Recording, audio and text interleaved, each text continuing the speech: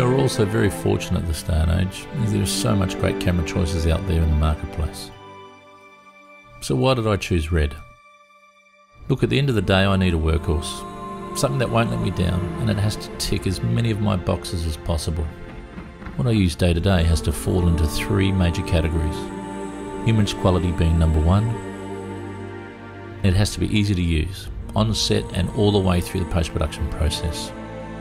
Third is size and weight.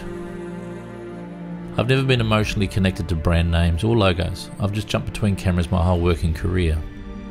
Always in search of something that can deliver a better image in the least time possible. So my reason for using Red cameras is purely logical.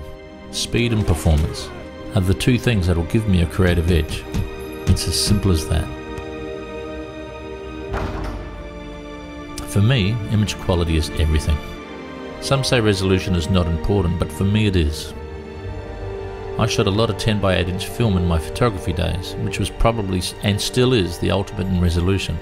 Having all that resolution gave me so many options to reframe and resize with no worries about grain, and yes, the lens had to perform as well, or the resolution was wasted. 8K resolution allows me to push in 100, 200% and reframe. It's like having 2 or 3 lenses on the same camera during the same take.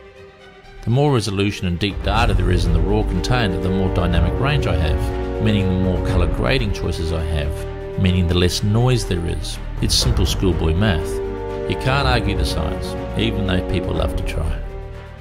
I realised many years ago back in my film days that lenses dictate the overall look, density, sharpness, contrast, mixed in with distortion and flares and colour aberrations. You can push and pull all you want in the colouring suite, but you're never going to change a lens's optical look or character. So for me, that's where the look comes from. So if you're after a cinematic look, you have to use a lens that gives you that look. The Red sensor will capture all the information and more so, but only you ultimately decide on that final look. This is why I collect so many lenses, and I'm always on the lookout for more. They're all artist brushes at the end of the day. There is no such thing as a bad lens. The camera itself is as easy to use as an iPhone. Actually, it's easier. Actually, you can operate the whole bloody camera on an iPhone.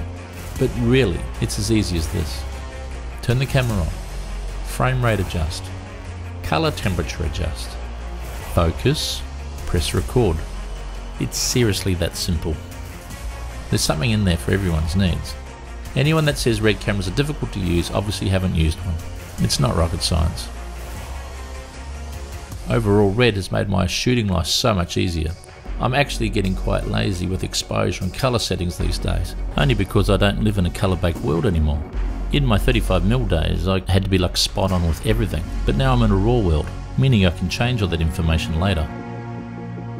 If I'm in a rush trying to capture a performance or a shot that I could lose any second, or I've completely disregarded the colour temperature and I'm underexposed a couple of stops, all sorts of things can go down. But I don't really worry at all. There is so much latitude in the raw file that I can easily retrieve my desired look. Framing and capturing the perfect shot is more important to me. I do a lot of visual effects work. 3D tracking can be an absolute bastard on noisy shots, and doing chroma key work can be an absolute pain in the ass also, but the 8K resolution makes it so much easier. And honestly, if I couldn't do any of this on a laptop, the deal would be over. But I can. I change my rigs nearly every shoot. One day I'm shooting a feature film, the next one I'm shooting a TV ad, then I may send the camera underwater, then I'm putting it on a tracking arm or in a helicopter or hanging off a drone, and then the next day I'm on some round-the-world junket shooting handheld out of a backpack. I have no idea what my next job is, but I know I can configure my Red camera to adapt to most things I throw at it. Being able to edit, resize, reframe and grade 8K RAW all in real time is an absolute godsend for me, as it gives me so much extra spare time to be more creative. At the end of the day, the camera I choose needs to be a Swiss Army knife. But irrespective of how good my tools may be, content will always be king. But you need great tools to capture great content, and that's why I've chosen Red. Have a great day, everyone.